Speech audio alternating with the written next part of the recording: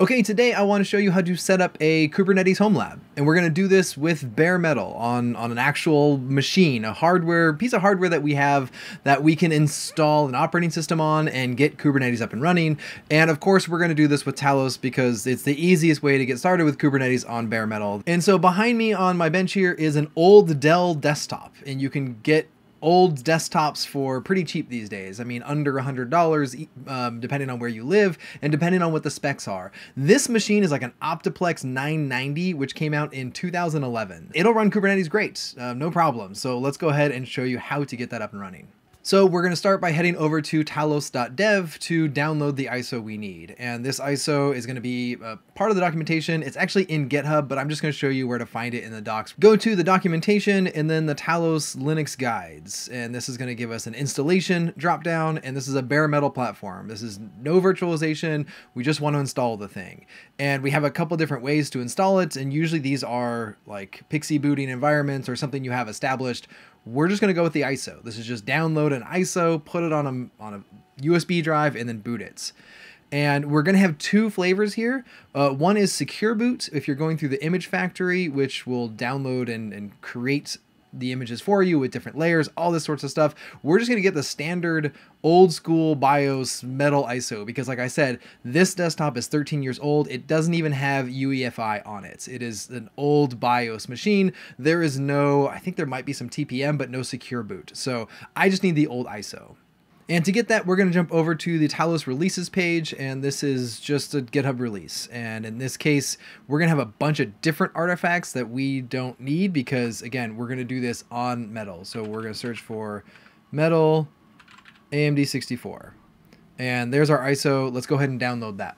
Now that that's downloaded, we need to put it on a USB drive. And there's a bunch of different flashers you can use to flash an ISO to a USB drive, depending on your operating system.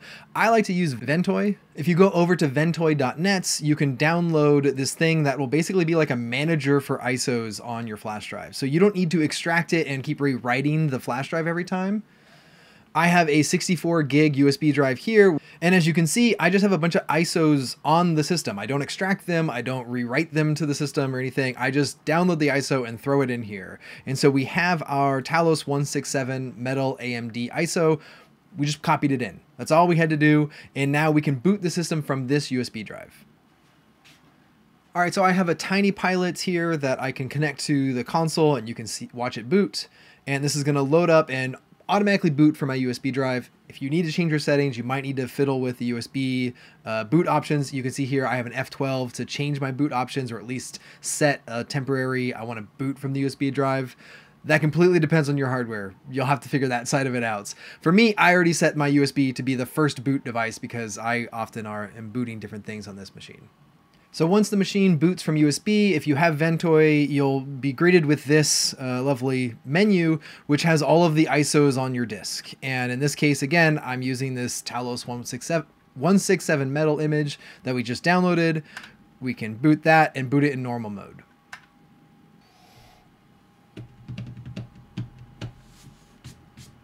And if all goes well, the system will start to boot up. You'll see Linux load. It's going to go to a grub screen real quick and then give you the initial, hey, we're actually booting the system. And again, I'm using this over a tiny pilot, but you can just plug in a monitor and watch it do its thing.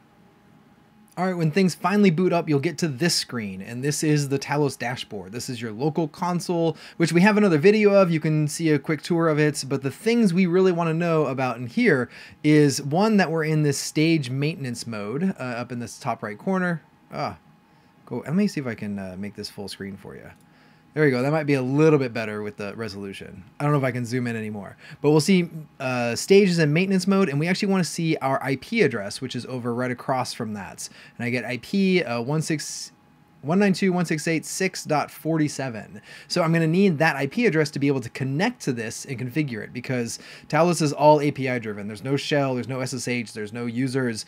Let's generate a config file and get it going. I'm going to jump back over to the docs in the Getting Started guide, which is going to show us all the steps we need to do to turn this into a Kubernetes cluster and actually install it. Things like downloading Talosctl. We can get that as we need it, and basically we need network access. And so with that, we're going to copy this command, Talosctl gen config, our cluster name and the cluster endpoint, which is we only have one machine, so we have one IP address. Here's my example command that I'm going to run, Talosctl gen config. I'm going to call this cluster Deluster because it's on a Dell. And then we're going to have our endpoint, which is the IP address of the node back there. And that includes HTTPS because this is secure with TLS certificates, as well as the default Kubernetes port 6443. This generated our certificates, which is our kind of root of trust, and some tokens, as well as control plane, worker, and Talos config. And the Talos config is for our Talosctl command to be able to talk to the node, and then the control plane and worker are for the actual Kubernetes cluster. So we have that default config, but we also need a little bit of information about the box. And with that, we're going to get the disk information because we need to know where to install Talos. So we'll run Talosctl again and run the disk subcommand. Disks. And we're going to use insecure. And insecure is just telling the API like we're not sending you a certificate to authenticate. And in maintenance mode is the only time Talos is available to make these kind of queries. So before the machine's set up, before it's been secured and installed and locked down, we can query some information from the machine with an insecure flag.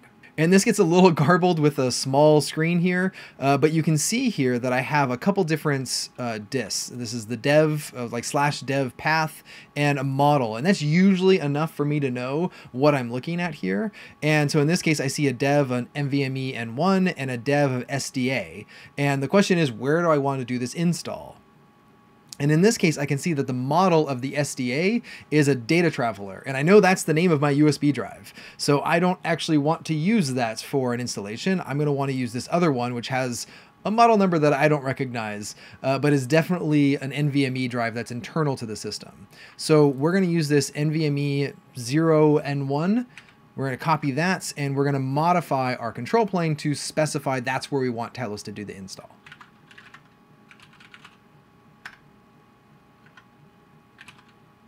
So I just opened up Vim and searched for dev / and I found the SDA is the typical first installation.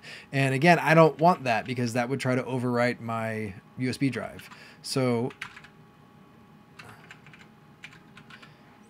NVMe 0N1, and that's the disk we actually want to use. Now that we modified the default templates, we can apply it to the machine. And we're just going to send this information to the machine endpoint API and say, hey, I want you to do this install. Here's your configuration. And we use the apply config command. Again, the same nodes is that IP address. We're still in maintenance mode, so this is an insecure command that we're sending, and then the file that we're actually going to apply. So if I apply this, and I'm going to quickly switch over to my dashboard here, and you're going to see it's already going to start to do stuff. Here, we're going to get this stage is now installing up here in the top left, as well as the cluster name is already Deluster. And the reboot happened really quickly because it just did the install. It went through and installed everything it needed to, and it's going to reboot and reapply those settings. So the machine just rebooted, and now it's going to go through and do the whole installation phase. We get a new stage here of booting because we just did the install. And we get this middle section here of what version of Kubernetes we're going to use, as well as things like the kubelet, the API Server Controller Manager. All that is going to be available to me, but we need to do one more step to kind of get the cluster started. And the thing we need to do to get the Kubernetes cluster started is we need to create a database, an etcd database. So here's my bootstrap command is we're just going to do Talosctl bootstrap. Again, the same node. I only have one node in the cluster, so it's also the same endpoint. And then I'm going to specify my Talos config, which again is the local file that it generated for me that gives me the certificate authentication. So I'm not doing insecure anymore because Talos has already done an install and now it's waiting for authenticated requests. It's not going to accept any more of that insecure business. So we're going to run that bootstrap command and quickly switch over to our console here because again, a lot of this goes pretty quick. Okay, right when I applied that config, I hit an error. And this is something that you should absolutely know about whenever you're trying to do this. You'll see here that I got an RPC unavailable error trying to hit that IP address, my 192.168.6.47. And that's a little strange because I just had the machine up and running. If I switch back to my console, you'll see here that my IP address changed. Up here in the top right corner, it's now 6.55. So if you're doing this in a home lab cluster, definitely make sure you set a reserved IP address or a DHCP reservation on your network for whatever MAC address you're trying to get to, because these IP addresses can change even while I'm recording this video. So it's something to make sure you do. All right, so this is a good lesson to learn. As I was setting this up, my IP address changed, and I have two ways I could fix that. One, I could go through and set a reservation for the original IP address that I had and say, hey, I always want to get this same IP address. I already have certificates made. I already have configuration made. That'd be fine. The second thing I could do is I could set a new IP reservation of something that I actually want, maybe not in the DHCP range, and I can reinstall Talos. And I'm going to go ahead and reinstall Talos. And to do that, we're going to go through Ventoy again, boot off the disk in normal mode, and when it gets to this grub config here, I'm going to reset the Talos installation, and that's the bottom option here, and it's just going to wipe the drive for me. It's going to wipe the disk, reboot again, and I'm going to go through that same setup. So when you're setting this up, make sure you have an IP address set that's not going to change, because that needs to be consistent in your certificates. Okay, after a real quick detour there of setting up a static IP address, we are back in a booting state. So we have the stage of booting, and we haven't run the bootstrap command yet. We have a stable IP address, and we're installed. So that's back where we are, and we did apply the control plane config here. The bootstrap command is an authenticated API call with the certificates, the client-side certificates that we generated from that first step of gen config. So now we're going to apply that bootstrap.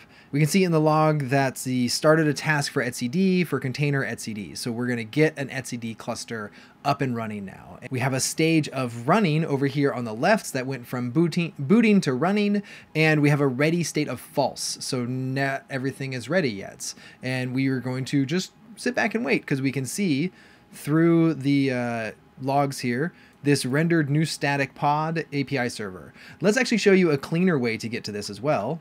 You can do Talos control dashboard with all the same config, our endpoint, our node, all that's the same. And this gives us that UI, and it's probably a lot easier to see that here in this stream than what we had before. And now this is starting up.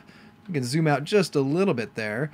Kubelet's healthy, but things are still going to be running. Another way to get that information directly to my terminal without looking at the local console if it's plugged into something is Talos control logs, and we're going to add a follow flag. And again, our endpoint and node is that same node. Our Talos config is the one that we just generated, and we're going to look at the etcd service. It's going to stream the etcd logs directly back to us, and so we can see what's going on with etcd. While the cluster is booting, one other thing we can also run is something like the services subcommand. And if you send it with no flags, it's just going to give you all of the services in the cluster. And so now we can see, again, the node they're on, our API of Talos itself, containerd, the CRI, dashboard, and then here we have all the actual Kubernetes, a couple Kubernetes things, kubelets, and etcd. And it looks like all these health checks are successful. So let's look up the dashboard one more time and zoom out just a little bit there, and we can see that the kubelet, the API server, controller manager, and scheduler all are healthy, and now we're in a ready state. So the Kubernetes cluster is ready to go. Let's go ahead and get a kubeconfig. We're going to use the kubeconfig subcommand and the path where we want the kubeconfig to be written out. Let's export the kubeconfig so we can call the Kubernetes API. Okay, get node. And there we go. We have one of our nodes in this cluster. It's a control plane, and we have our version. The last thing I want to do to this is actually allow me to run workloads on this, because by default, I can't run workloads on a control plane node. It's a very good idea to keep those things separated, but with one machine, I want to be able to run workloads on it. So let's go ahead and modify our node config to untaint the node. So in this case, I'm going to head back to the docs, and if you search for how to enable workers on your control plane node, you can see we need to update our control plane config. So we have this allow scheduling control planes true.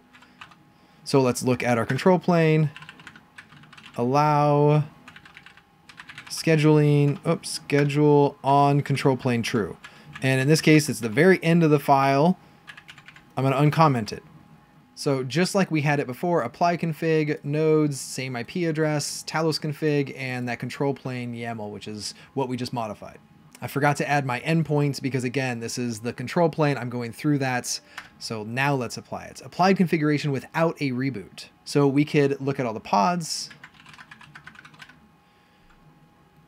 And we see the typical pods that would be on a control plane node, but let's deploy a pod that would normally go on a worker that's not part of kube system. After applying the config, we can see that our Nginx deployment is up and running. And if we actually look at where it's running, obviously it's only running on the one machine I have in the cluster. So this would have failed before, but we have to untaint the node and now we can run workloads. So even with the detour of not setting a static IP address, we still went through and did multiple installs of Talos and set up our Kubernetes cluster. It's all ready to go. And now if we want to add more workers to it, we can show you how to do that in another video. But for now, you can get started, bootstrap that old desktop, laptop, whatever, sitting in a closet and start learning some Kubernetes.